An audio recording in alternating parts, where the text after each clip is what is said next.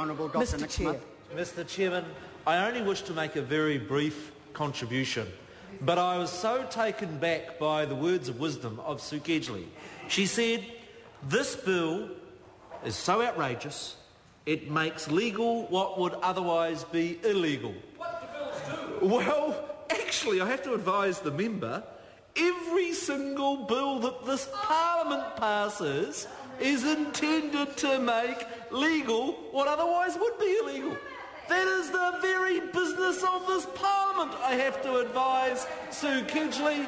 And so the words of outrage, that if you didn't pass this bill, things would be illegal, was quite an extraordinary contribution from the member. The second point I'd like to challenge the member is that the whole government's agenda is because the Environment Canterbury Council is stopping big projects in Canterbury happening. Well, I say to the member, which big projects and with what? Because the truth is the Environment Canterbury Council has no plans for water. 18 years after the passage of the Resource Management Act, we still do not have a resource management plan for water.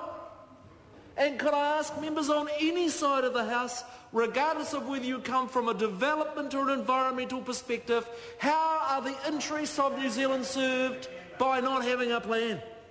Is it really the position of the Greens Party and the members opposite that we don't need a plan for water for Canterbury? Because I make absolutely no apologies, nor do my government colleagues and the parties that are supporting us that are saying, look, the issue of water in Canterbury is critical. We need to get a plan in place.